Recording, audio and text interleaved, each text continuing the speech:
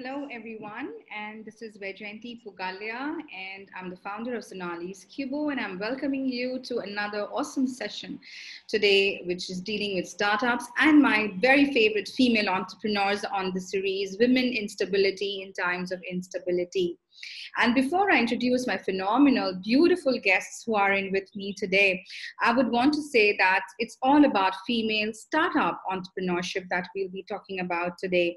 And you will be amazed to know that according to a research by the Reserve Bank of India, only 5.9% of the startups led by women founders are what is existent in our country. And India ranks about 52nd in position to about 57 countries in line in terms of the Women Index entrepreneurship sector in the year 2019, which is pretty ironical. The question here is, though we know that the market and the research says that the women entrepreneurs are far more compatible than the male counterparts. They are good at risk management. They know the calculative length of the risk that they need to take. They are not prone to overconfidence. They are super ambitious, because the women who are in the C-level job suits also, once they have attained a lot of confidence, they want to start their own enterprises, which is totally phenomenal. But then why is it that in India we have to still face the gender bias? How much ever we say that it does not exist, it does. And today, to talk about the difficulties which is faced by women entrepreneurs, especially in startups, and what all the issues that are the targets which needs to be addressed. I have two phenomenal women who started their company from the start, who are the founders of Chaika tea. And I want to introduce to you Aradhita, Aharwal, and Devanshi, Chitlangia. Welcome, guys. Hi, thanks for having us, Vayjayanti. Hi, Thank you Devanshi. for having us. Hello.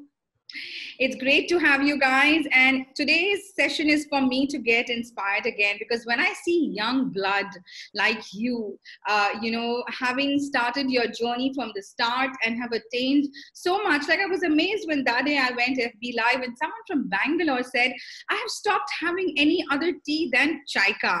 And that was awesome to hear, because that showed that in the limited time that you guys have been in business, how much of market strength you've already been able to develop. That's commendable. So my first question goes out to you, Aradhita. Would you like to start telling us and other viewers how did this entire journey start? So maybe you can give us some details, and the rest can be given by Devanshi. Sure. So basically, Devanshi and I are both from tea families. So we've grown up seeing tea plantations, and we've grown up having chai, and we really love our tea.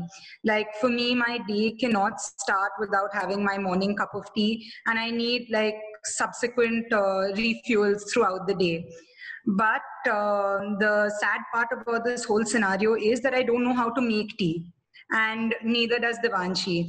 So when we both went to study abroad, we both realized that we were missing our masala chai, and we didn't know how to make it. And we realized that a lot of other people who are in the same scenario as us, they love tea and they don't know how to make it, or maybe they don't have the time to brew that perfect cup of masala tea, because it does take quite a while. Yeah.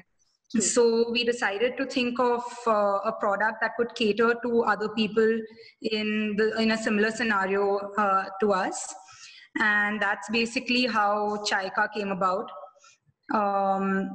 It was just meant to appeal mainly to the younger generation who maybe love tea but don't know how to make it. Awesome. Okay.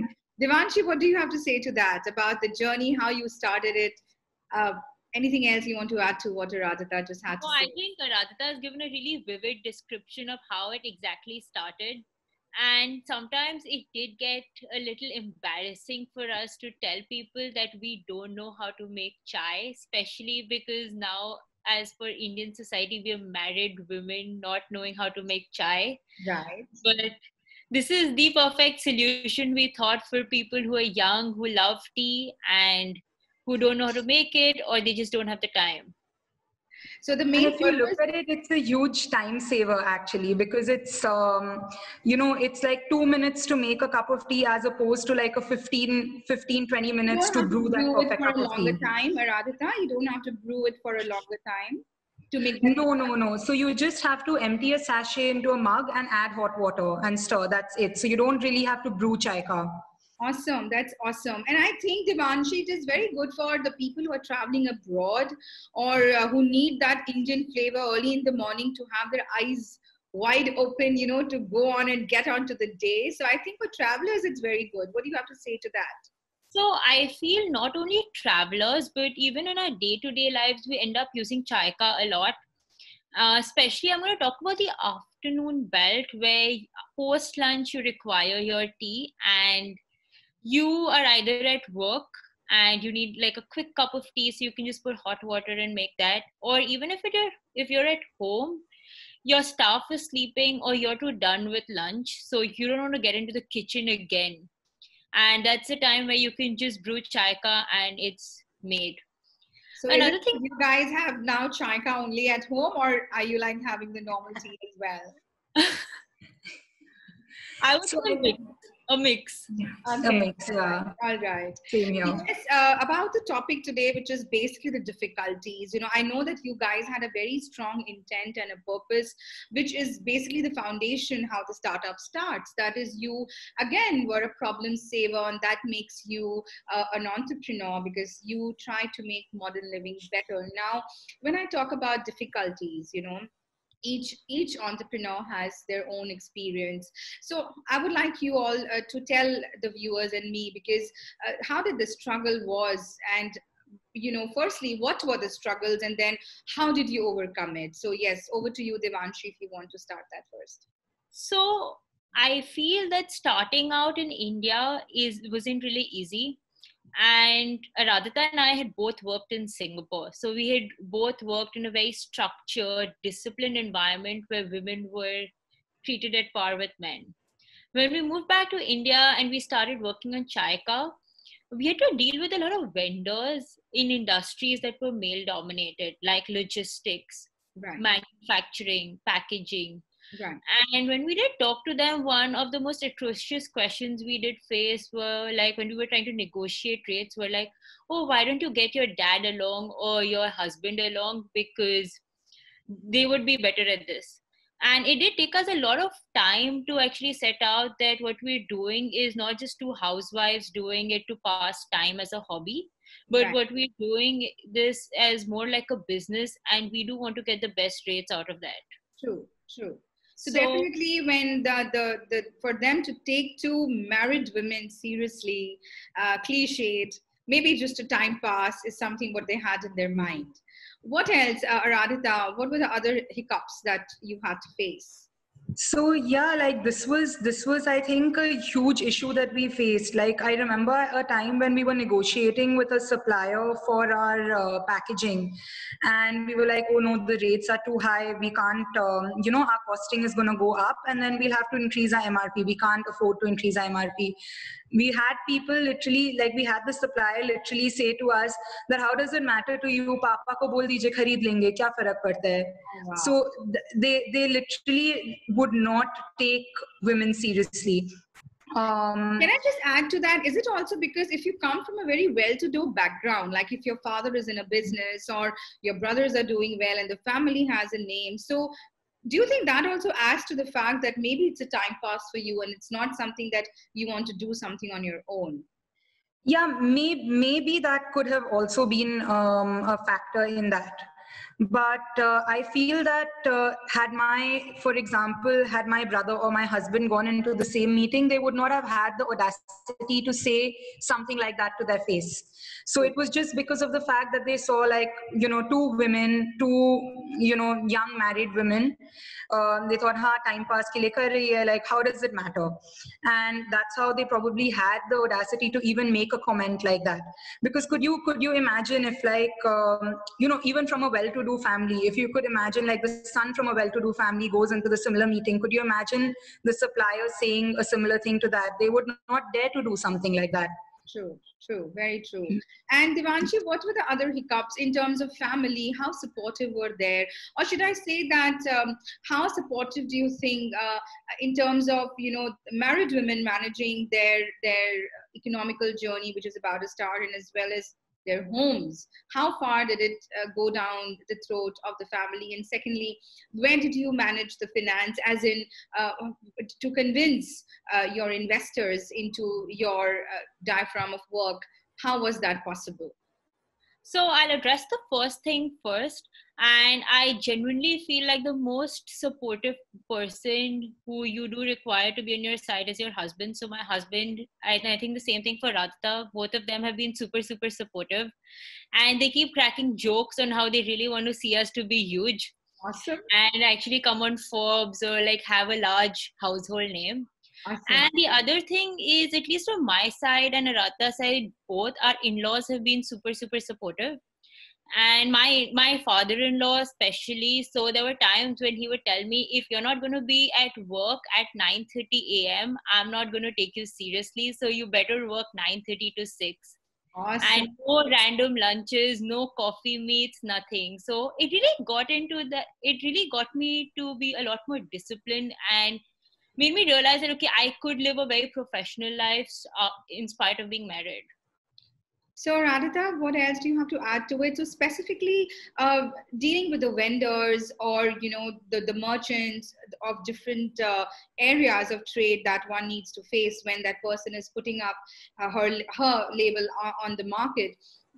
Any other incident that you remember, or what are the other pointers that you want to bring forward to the audience as female entrepreneur you guys faced? Definitely. I think as female entrepreneurs, there are like certain things that you have to work a little extra hard on. Firstly, you have to work extra hard to establish your credentials, because the first thing people tend to do when they see a female entrepreneur is to first dismiss her or think of her as maybe like a housewife, someone who's bored, like we said earlier.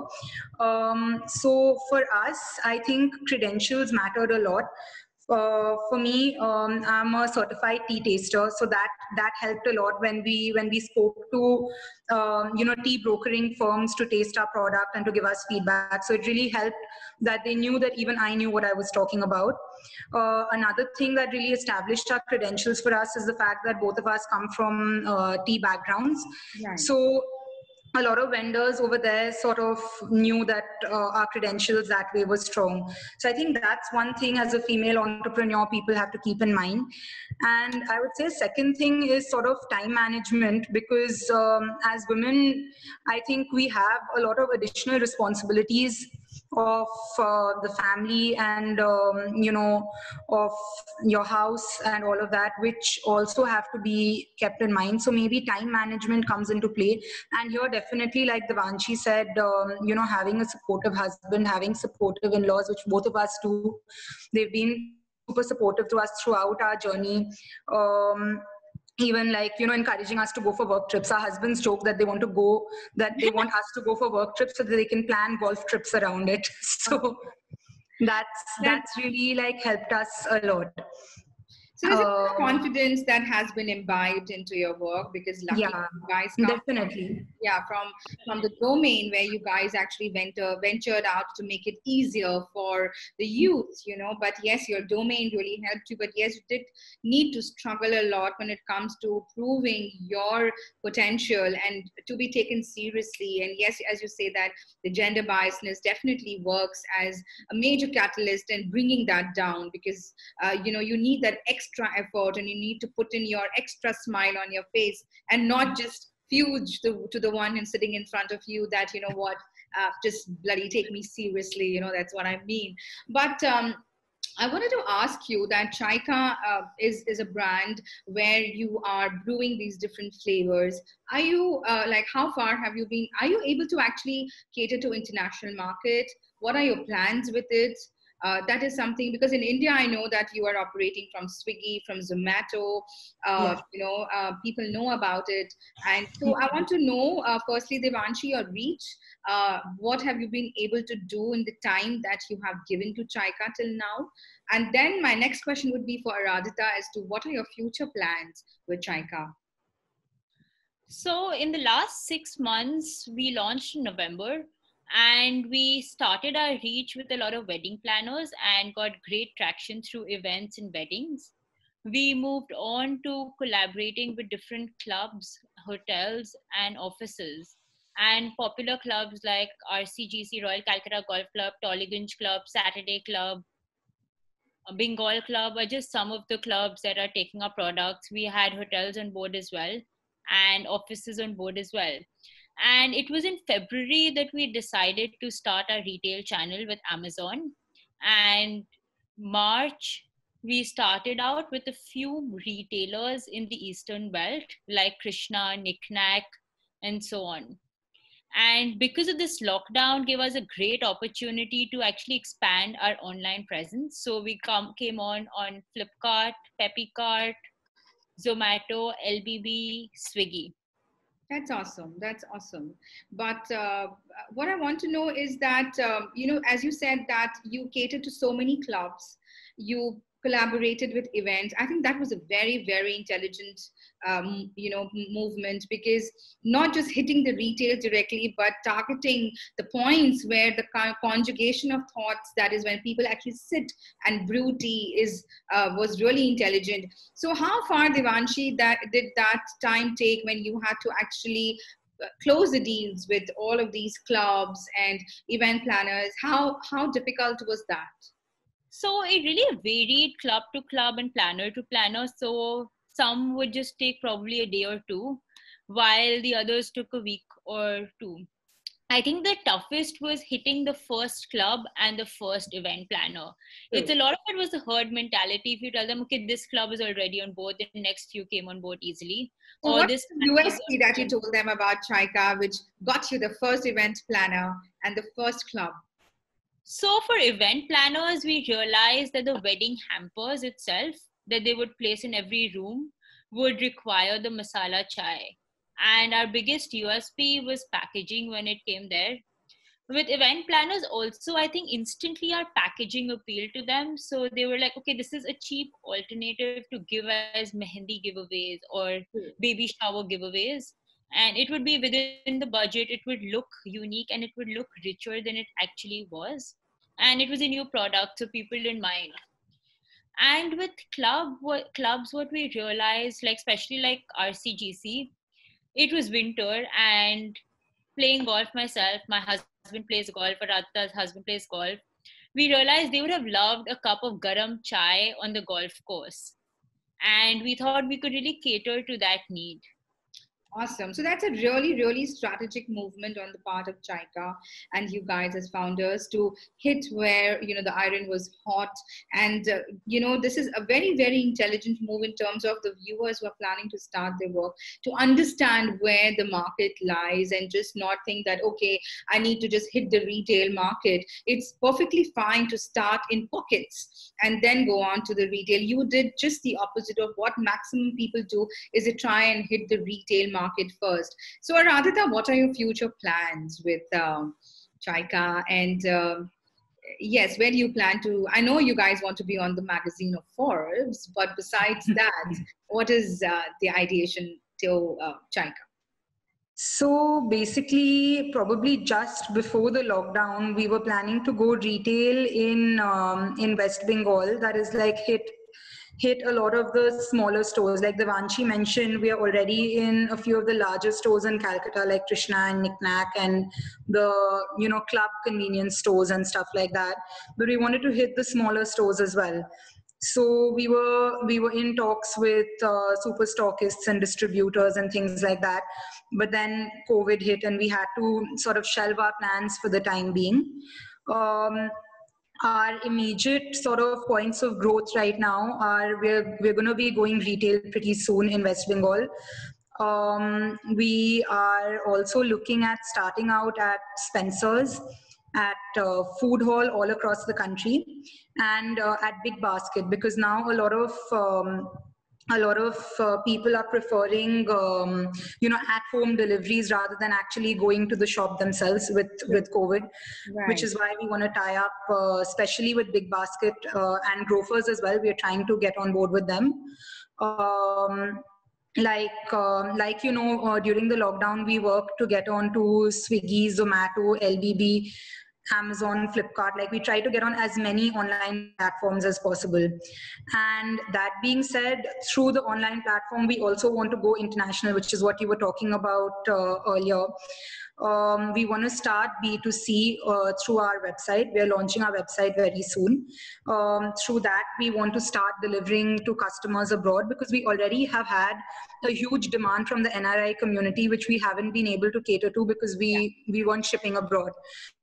So within maybe a month or so, we want to start shipping abroad to cater to those clients. And we also want to start doing a little bit of B2B business abroad, so that we can have our product available in Indian supermarkets and Indian stores across the world, especially in places like Singapore, UK, and other countries that have a huge Indian diaspora.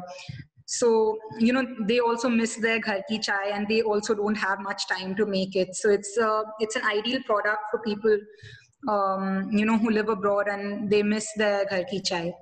That's awesome, Aradhita, which brings me to the next consequent and a very relevant question posed that you went through a lot of e-commerce changes during the COVID, and you used this time to maximize your reach to the retail market, reach out to those clients who can't step out of their homes. And this was a time where I think you maximized your returns in the minimalistic situation that was available to you. So as an entrepreneur, I would not even use the word female, as a very intelligent entrepreneur, Aradhita, just a second phase to the entire thing that you said. What do you want to say to the people, and that how can they maximize the COVID times? Because, mainly it is an instability time. That's the reason I always bring people like you to stabilize that and share your experiences, because people pick up tips here. Are usne kya kiya tha jo main kar saku? Or maybe sometimes they just don't even think that, oh, this is also possible. But let me tell you, viewers, that these set of entrepreneurs have been able to cater to so much during this COVID times and maximize their e-commerce during this time. So yes, Aradhita, what do you want to say to people? How can they maximize this time?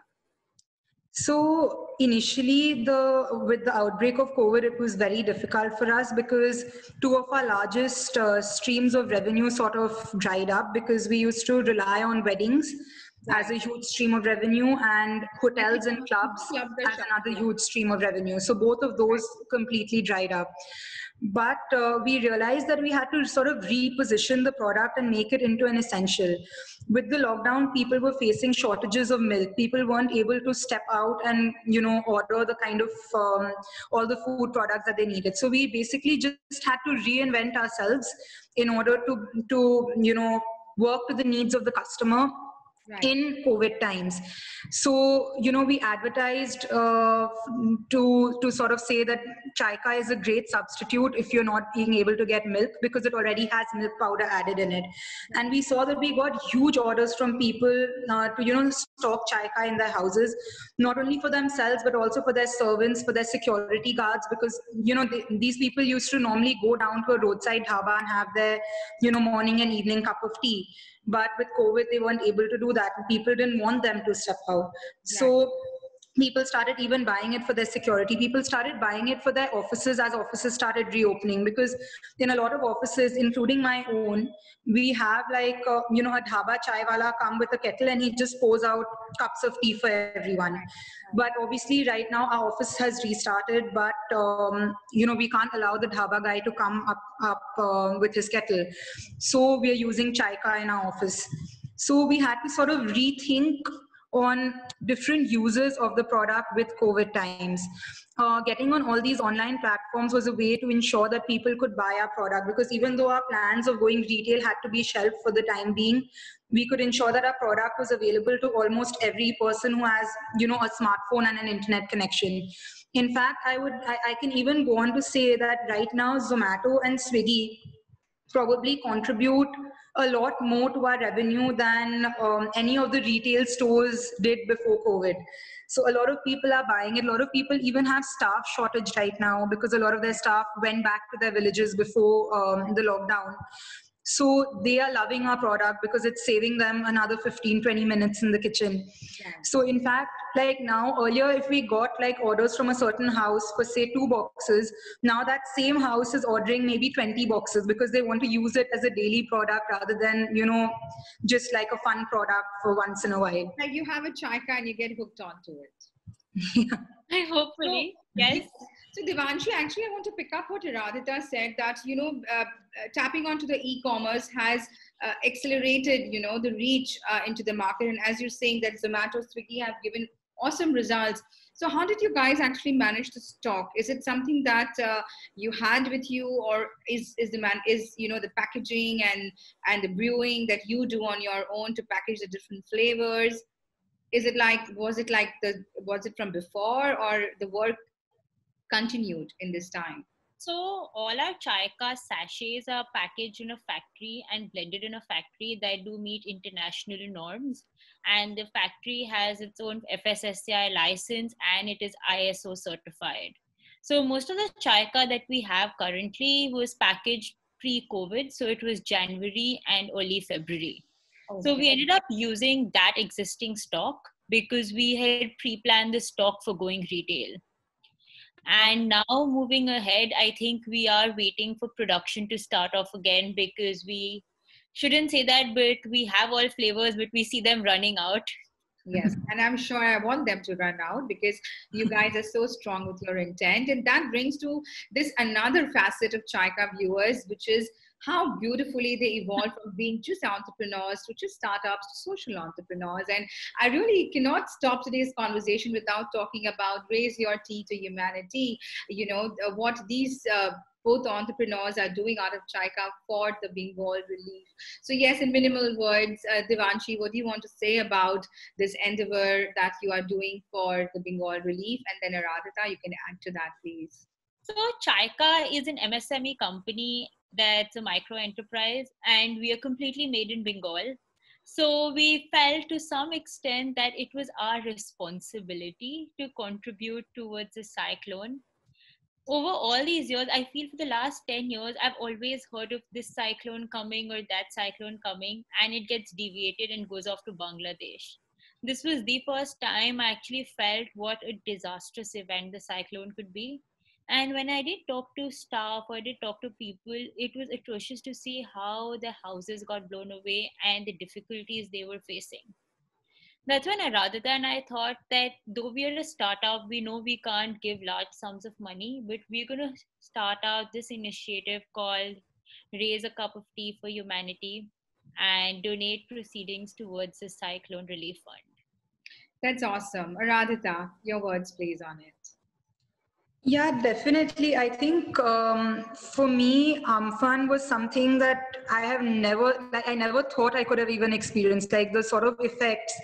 And the next day, seeing the trees strewn all over the city, like it was scary for me living in a proper house with a proper roof over my head. So I can't imagine how scary it was for those who didn't have a proper roof over their head, or they were living in a kacha house. So that was I think the largest driving force for both of us when we thought of starting this campaign. And like Devanshi said, being a startup, we couldn't just exactly like write a check saying that okay, we're going to give this much. So we thought, why not do a fundraiser? And for every box of Chaika sold, we decided that we would donate 20 rupees to the cause. And I'm quite happy to announce even on this that it's done pretty well so far. And we've managed to raise around 8,500 already for Cyclone Amphan relief, and it's going to continue. So Devanshi and I were thinking of extending it. Continue, because I knew that this was like every package of viewers. Yeah. But I was talking about sometime earlier, 2-3 days back, that every package of Chaika tea that you buy on the 27th and 28th of May, 20 rupees from each package goes out for the Bengal relief work. But yes, I think this endeavor offer is still on. So please book on to the Chaika tea from Swiggy or Zomato or the Instamojo app, and you please donate 20 rupees out of this most reasonable packaging brand that I've come across. So yes, that's kudos to both you guys for thinking about, as you say, besides being a startup, I mean, it's very easy to just write a check and give it, but to do something out of the hard work and put that across as a charity money is something which is very hard fulfilling. And coming Can to I add something to that? Devanshi. So we, for everyone who has donated and is watching this, we're going to tell you exactly that we've tied up with this NGO called Ek Packet Umeed, and we will tell you how many houses Chaika has built by the end of this fundraiser. Awesome. So you can feel proud. That's awesome. We want to let you know where your money has gone. Oh, I'm going to be awesomely proud, that's for sure, because it's amazing to see young entrepreneurs like you doing social initiatives as well, which brings me to this question that, yes, tea has gone through a lot of metamorphosis over time. Even in my last session, which I was sitting with Anamika, who happens to be the owner of this tea garden in Dharamshala, being in the business from 30 years also, she had to go through a manifestation of tea. As you guys, as startups, what do you want to initiate for the youth? What do you think in order to get the youth hooked on to tea so that they don't stop drinking tea? What is the innovation that we need to target to? And I think on that note, Aradhita, Devanshi's internet is fused because I don't see her moving. But yes, you can go on. Maybe she'll join us back to. Yeah. So I'll just go on. Basically, what we thought would really get the youth more into tea was convenience, because I think convenience is now a buzzword for every single Gen X, Gen Y, Gen Next person. We want what we want, and we want it right now. Like, nobody's willing to wait.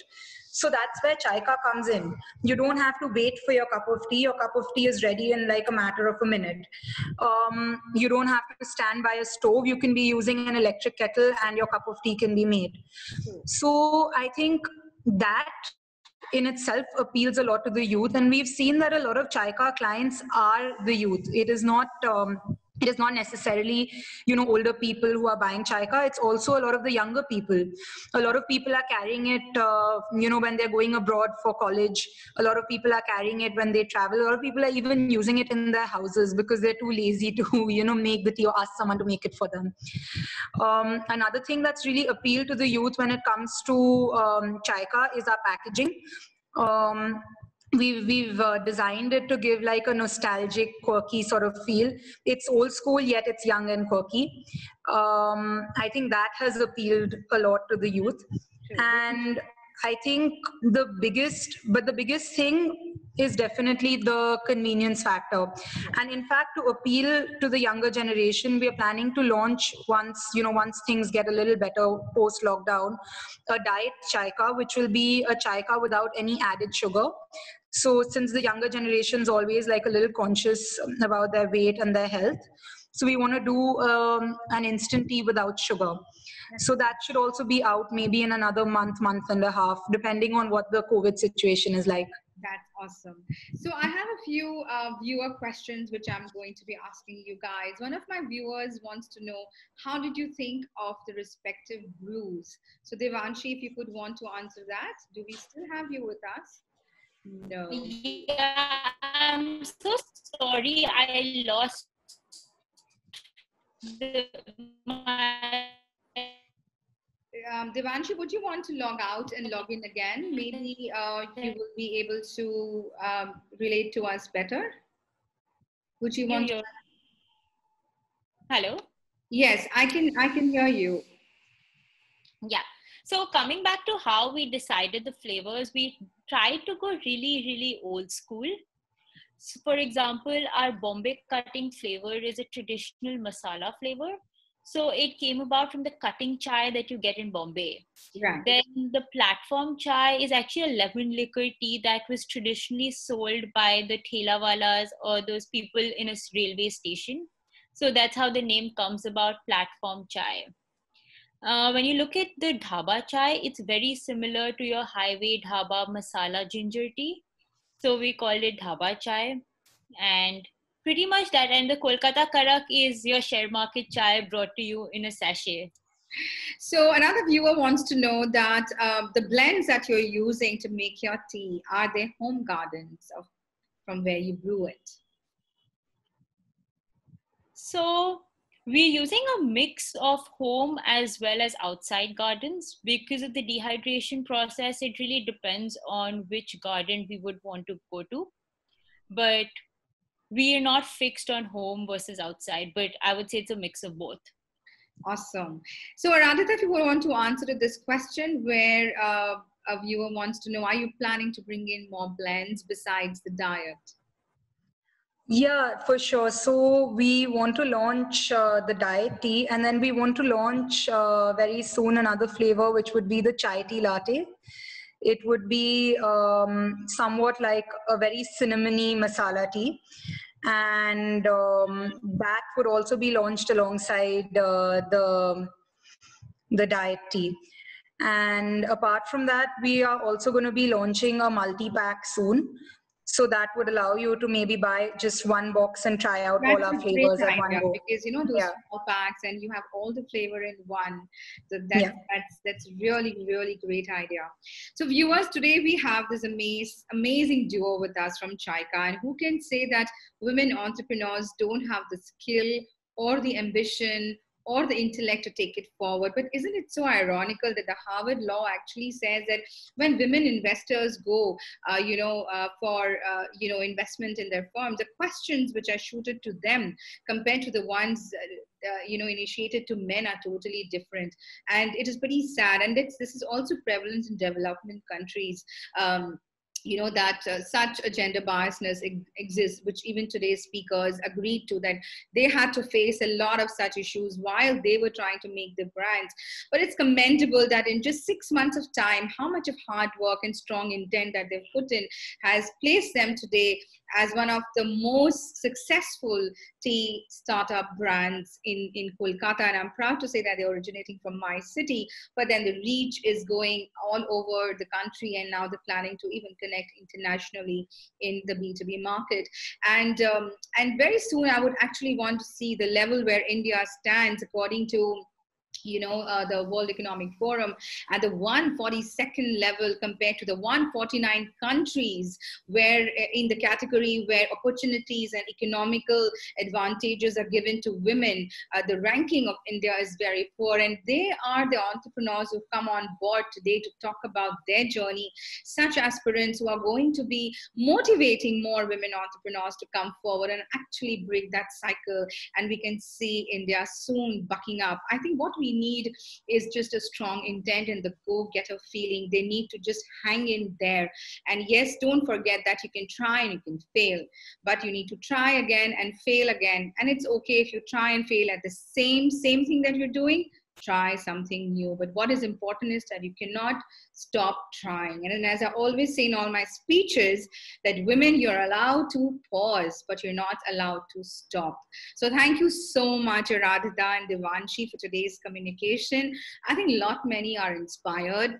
Many women are understanding how you guys, in spite of coming from such strong family backgrounds, had to face definitely the stigma of gender bias, at the same time the stigma of being a woman, to actually put your venture forward and say, what, we are here to stay. So yes, thank you so very much for motivating my audience today and sharing your journey with me. I'm very proud of you guys, and I wish you all the very luck with your endeavor, with your Bengal relief, and same time with Chaika. Thank you so much. Thank you so much, Vayjayanti. Thank you. And viewers, please don't stop at this.